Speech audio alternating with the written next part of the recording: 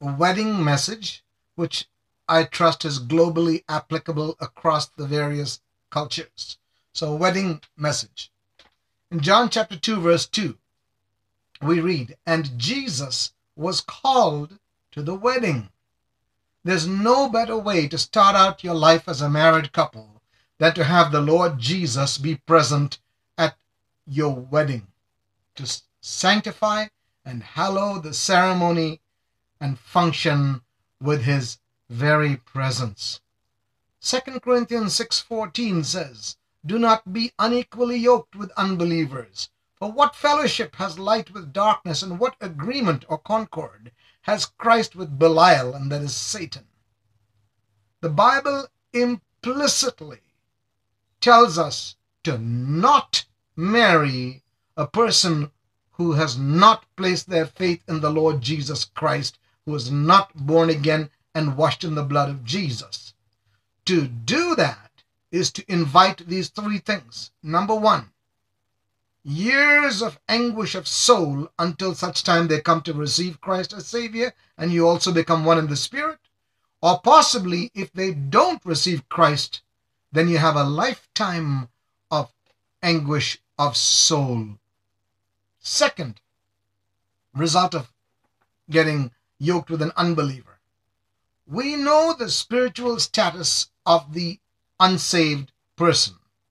Before you and I received Jesus as our personal Savior, Jesus looked straight at the religious leaders and told them, "You are of your father, the devil."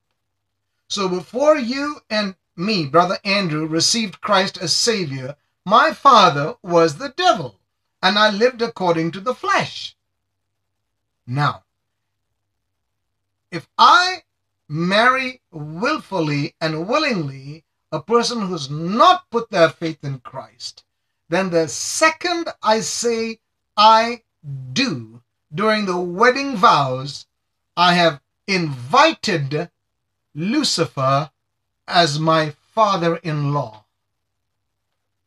That is an extremely sobering thought. Let it sink in.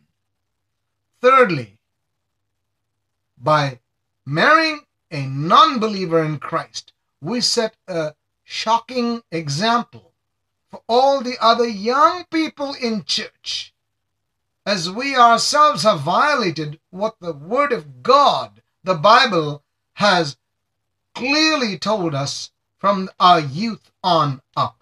So this decision would become a stumbling block to many of the younger persons who are looking forward to be married in the years to come. Then premarital counseling. We trust that in any Christian wedding, that the bride and the groom have gone through a serious course of study on premarital counseling, where it covers numerous issues.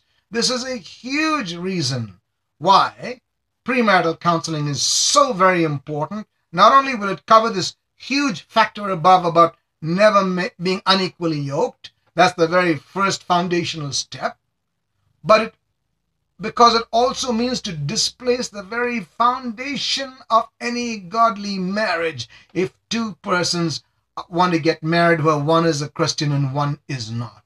It will undermine the very foundations of any godly Christian marriage. However, premarital counseling will also go on to cover numerous other areas, and it cannot be truly effective if one of the parties, either the bride or the groom, does not base their life on the holy Word of God.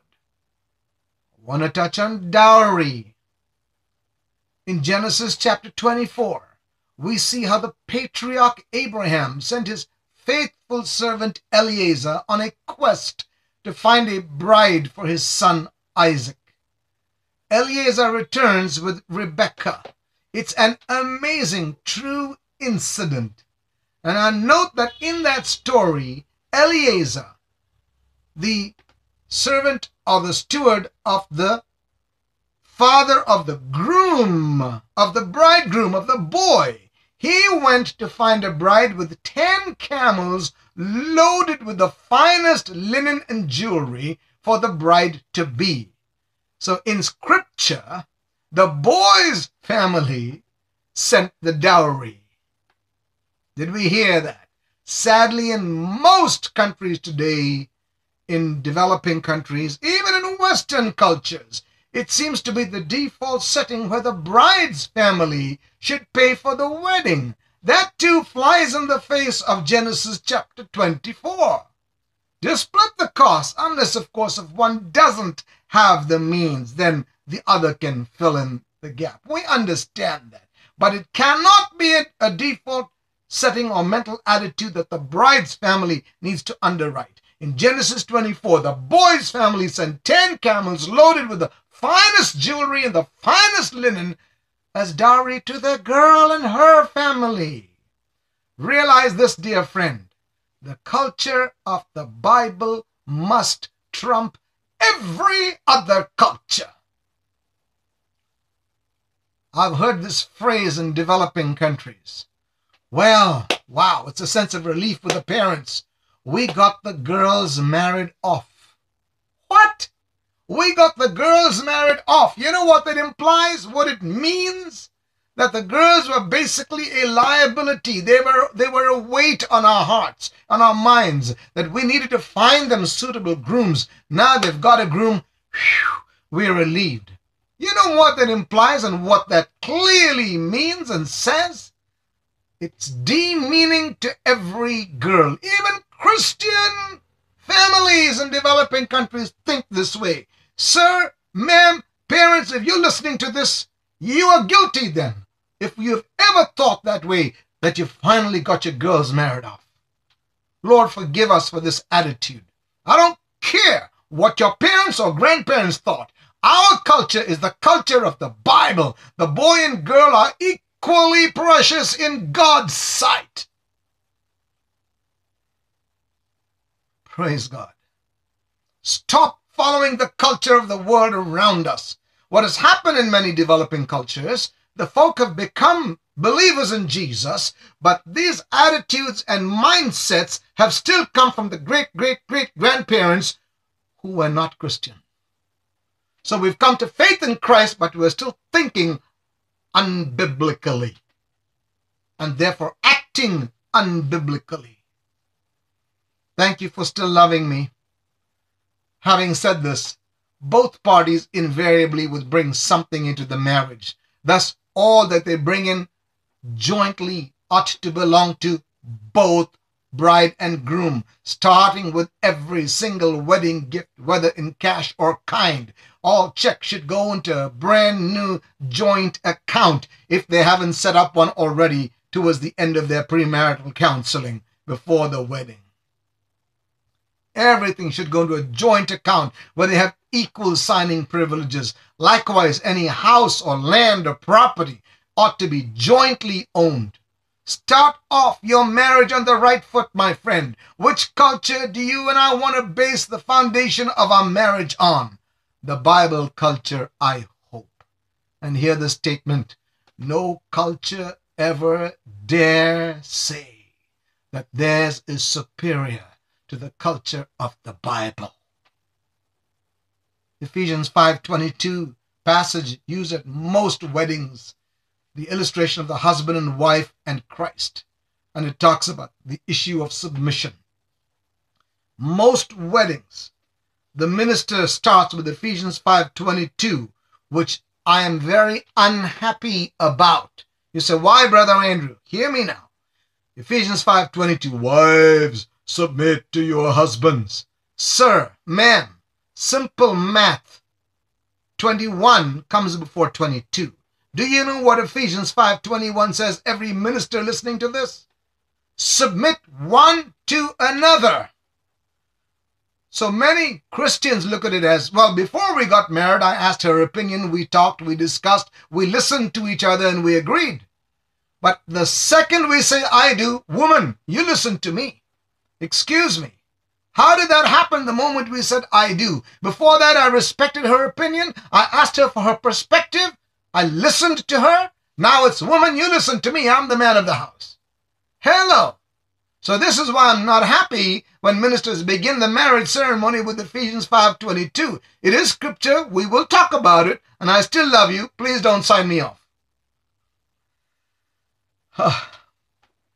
Husband, even after you say I do, ask your wife.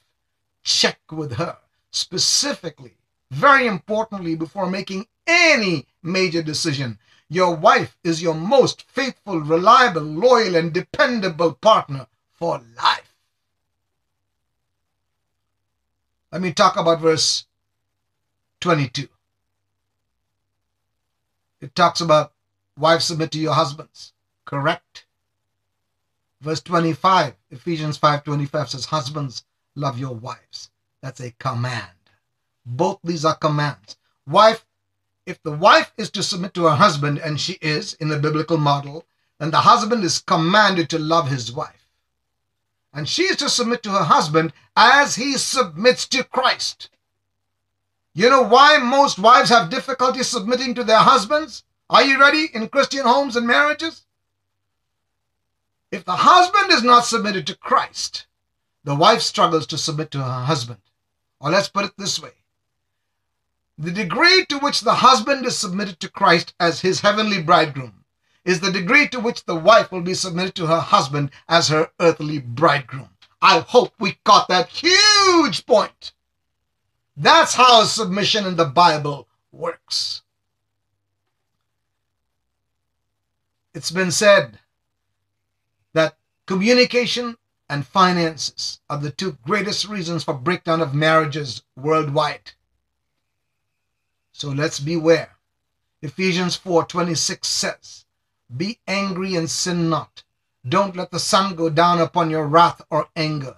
In other words, and I speak to the men first, as oftentimes we might be the offenders, inadvertently, we're still in business mode without thinking we've hurt our wives' feelings and emotions. Don't let the night pass. Try not to fall asleep without talking about it. Find out what I did or what I said or how I behaved that hurt her feelings. Keep the box of tissues ready. Don't let the sun go down on your wrath or your anger. And then finally, when she opens up and shares what I did wrong, I need to say, I'm sorry. Honey, darling, babe, whatever you call her in your lingo, I'm sorry. Forgive me. I never even thought about that. That was rash of me. That was an oversight on my part. So do all possible to resolve the dispute before you fall asleep. If not, the next morning, so many bricks are built up in that wall. It's a low wall. And if it goes another day and another day, finally it becomes a huge wall between the two of you living in the same house, and you end up living separate lives. So don't let a night pass without discussing and resolving and apologizing. Apology does not mean to say I apologize. An apology means to say I'm sorry. I was wrong. Would you please forgive me? Can I have an amen, all the men out there? All right, quiet amen. All right. You will find that in Matthew chapter 18, verses 15 through 17, the Lord Jesus says to talk things out. It's not sending a letter or an email or a text message or using some internet platform. To personally, physically, one-on-one, talk about it and resolve it. Gentlemen, listen to me. Get her flowers every once in a while. Hello? Write her little love notes. I know of many wives who put a love note in their husband's lunchbox when he leaves for work. How about you writing her a love note, buddy? Remember, your wife is not your slave. She's not your personal chef.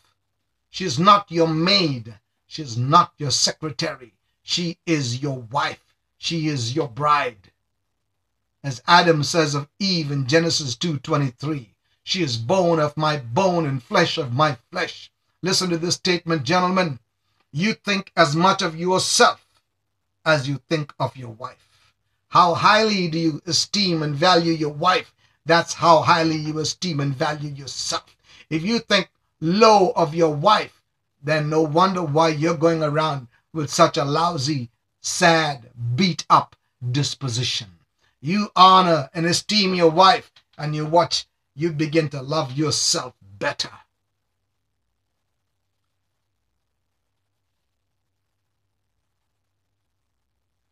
Another point, you want to know the condition of a marriage? Look at the countenance of the wife. Just look at the wife's face when the couple are together. She won't be able to hide the pathos. She may have a smile, but it'll be a sad smile if there's pain in the marriage. But if she's genuinely beaming and gleaming, then you know he's treating her like his queen, which is what she needs to be. Can I have an amen? We've heard this before. God did not create Eve from man's foot so he could step on her, neither from his head so she should dominate him, but from his side so she should be his helpmeet. Never ever, switching thoughts, sir, never ever dare raise your hand against your wife. Never. And ladies, wives, please don't throw the proverbial rolling pin at your husband.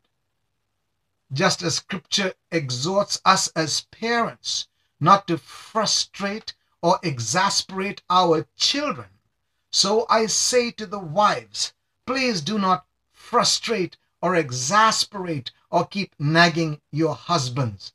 Yes, there is no excuse for a man to raise his hand in anger to his wife. But ladies, please don't push him over the edge with constant nagging, so to speak. It does not matter what your culture has shown you, or maybe even what you've seen modeled for you by your parents and grandparents. Which culture do you want to follow and live by? If I say I'm a Christian, then it's time I acted like one. And remember, the husband is also to provide for, to cherish, nurture, love, and protect his wife, even as Christ the church. How does Christ love the church? He loves the church so much, are you ready for this? That he laid down his life for her, for his bride. Jesus died for you and me, dear friends. Today, sadly, we've got husbands ill-treating their wives, maybe physically and emotionally abusive to them, to the wives. Shame on us, men. Shame on us. It's time we shaped up, repented before God, and asked for forgiveness. In developing countries, many a time, Christians have said to me, Pastor Andrew, in our culture, we have very few divorces, implying that their culture is superior to the Western culture. Not true, and I'm going to prove it to you. In many of developing cultures, the men lead double lives. First of all, they are physically abusive at times, emotionally abusive. The wife can't do or say much because the parents won't even take them back. It's a stigma in their society. So the wife is a victim again and again in developing countries. Not in every marriage, but I'm saying where there's a physical or emotionally abusive husband. And then in developing countries, they may not get divorced per se, but the man has another house with another wife, or he just has affairs, and the wife's hands are pretty much tied. Things are changing as the economy is changing in developing countries. But for the most part, and in the lower socioeconomic groups, the wife has no say in the matter. The husband can do what he wants, go to see whoever he wants. They may not be divorced. I submit to you that this then is worse. At least in the West, if the wife is being abused, she can tell him, thank you very much, I don't need this, goodbye. I hope you're not shocked that I stated that.